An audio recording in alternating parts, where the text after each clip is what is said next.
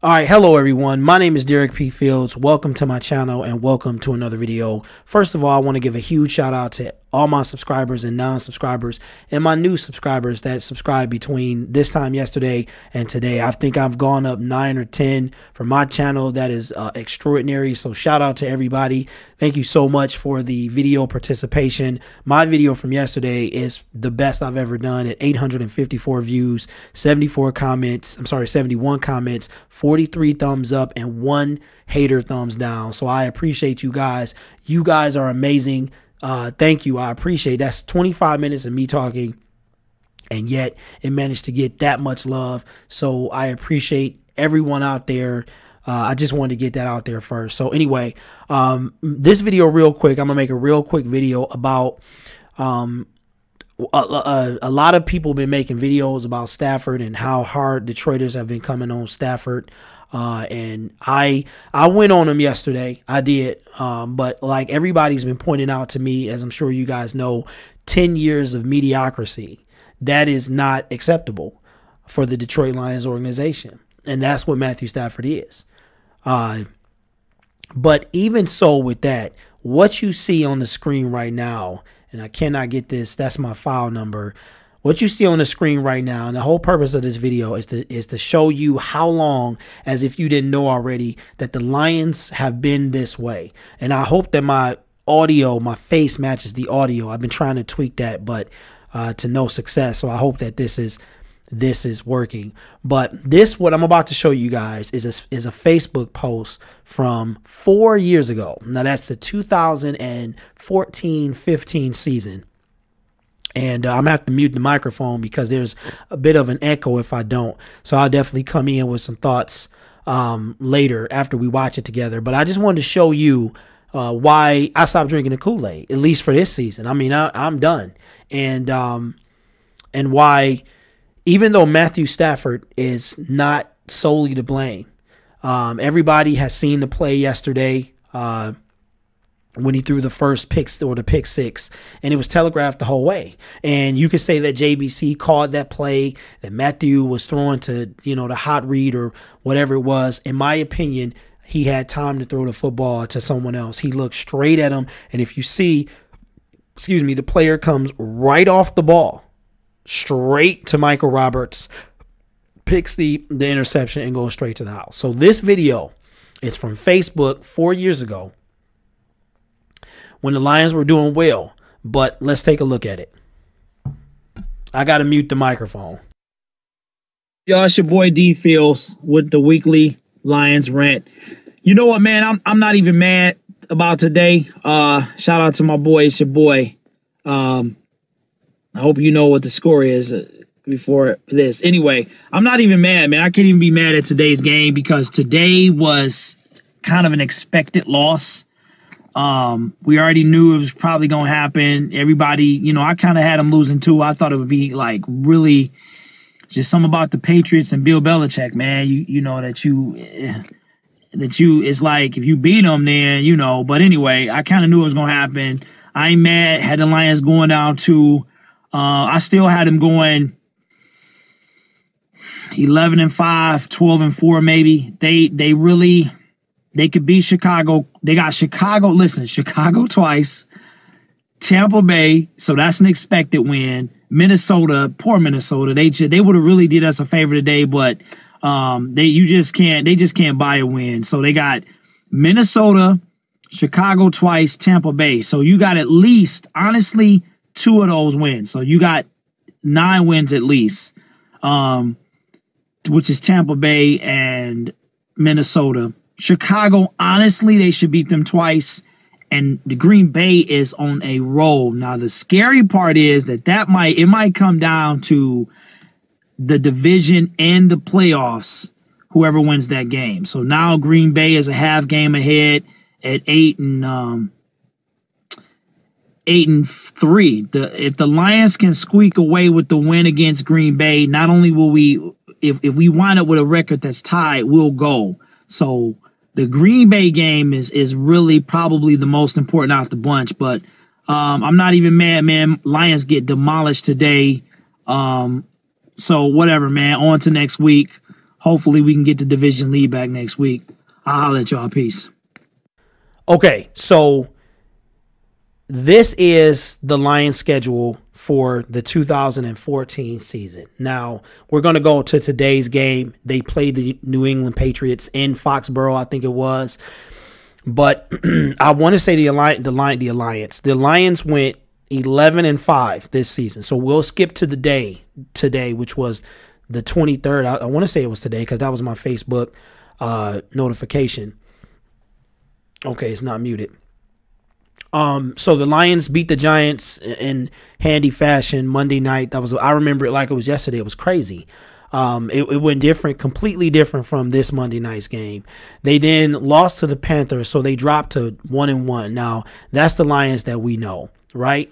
So then they go to Green Bay and surprisingly beat them at 19-7 in Lambeau. I want to say that is when...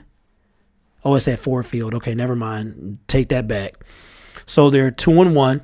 Then the next week they beat the Jets. Okay. So they're 3-1. Then they lose. I remember this like it was yesterday. So I don't know if you guys do too. But then they lose to the Bills on a field goal. So they're 3-2. Now this is when it started to get good. So this is when the Vikings were playing at TCF Stadium. Do they still play it? I don't know. But the Lions get the win. So they go to 4-2. Then they beat the Saints on an epic. This is when they start coming from behind a lot. So I remember this too, because Calvin was balling. So they beat the Saints. So they're 5-2. Still not getting any respect from the media. Then they beat the Falcons, and they were 6-2. And I remember this because they had the bye right after that. So then they have the bye. They come at Ford Field and beat the Dolphins. So they're 7-2. Then here's when it started to get kind of sticky. They lost to the Cardinals, and then and this is from today. So this is the game that I was referring to on the video, that they got thrashed by the Patriots. So they're 7-4 at this point. And I want to say that 7-4, and the Packers are 8-3. This is when we could not, because I think they finished either 12-4 that year, I want to say. So we're at this point 7-4, and we finally get off the 2-game losing streak against the Bears. This is when we had total domination. I mean, we hadn't lost to them until this year in 4 years or something like that. So we beat the Bears. We go to 8-4. Then we beat the Tampa Bay Buccaneers. We go to 9-4. Now the Lions still no respect whatsoever. And they're 9-4 December the 7th. They're 10-4. They beat the Vikings. They're 11-4 against they 10-4. Then they beat Chicago. They're 11-4. This game right here was for the division. The Lions, week 17. The Lions are 11-4. And Green Bay is 12-3. And if the Lions 12-3. The Lions get this victory, they win the division. They're at Lambeau Field and they lay an egg and they lose. We go from winning the division and being like the 4th seed or something like that to the 6th seed. So, and then we wind up losing to the Cowboys, as you can see up here, by 4 after we should have really won that game. So what is the point that I'm showing you with this? Because it's the same old Lions. Same old Lions. Matthew Stafford was on his team. He was the quarterback of this team. Now, like I said before, I can't put it all on Matthew Stafford, but Matthew Stafford was the quarterback of this team, and they finished 11-5. Honestly, if we look back at it, let's see. What game could have really gone either way?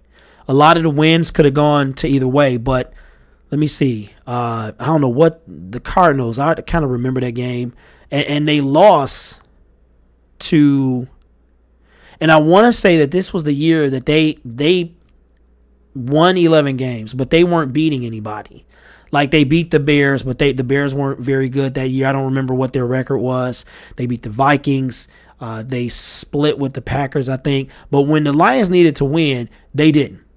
They didn't win. And Matthew Stafford was the quarterback of that team. But it's funny because I've been getting alerts like almost every Sunday. And, it's 4 years ago, so it's not the same dates. It's not the same dates. But surprisingly, today, it actually was. We got thrashed by the Patriots. And I've been getting all these alerts. And I remember like it was yesterday about how the games, how they went. So this is an example right here. And I could go to the 2015 season. We probably do that. Maybe we'll do that another day. But this is why the Lions, we can't believe in them. They went 11-5, but failed to win the division. They didn't show up for Green Bay. And they needed to win when it mattered. And they win that game, they win the division. I remember it like it was yesterday. I'm going to keep saying that because even though it was 4 years ago, I remember it like it was yesterday. Oh, I got to go back too. There was a bump down here on my neck. I get them all the time down here. And it was a bump that I just could not stop playing with. And this was before, obviously, I knew the game of YouTube, of actually looking at the audience and not at myself. But that's what that was. I just kept messing with it. So anyway, it's been a lot of talk in the day since the game. And Matthew Stafford has been the whole talk of the entire, he's been what everybody's talking about. And after 10 years, and a lot of people hit some valid points let me just sit it on the Cowboys loss on Matthew Stafford and how he's failed to produce in the 10 years that he's been here. Now, I give him the first three. First three, he was on and off. He was hurt. He was getting pounded. So let's just say the last 7. He's been unable to produce any legitimate wins. I mean, really, no playoff wins in I'll give him 7 years. No playoff wins in 7 years. He had Calvin Megatron Johnson, and still couldn't do anything. Now, we can go back to the Cowboys game where we know that they got cheated in Jerry World. I mean, it is what it is. But the Lions had the lead in that game. They dominated the first half, and there's no reason, just like yesterday, there's no reason they should have lost. So anyway, guys, it is Derek P. Fields. Thank you so much for watching this video and taking the time out of your day with me.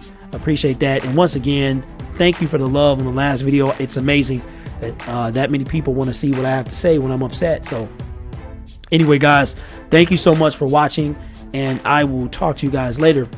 Derek is out. Peace. Stop drinking the Kool-Aid. I'm out.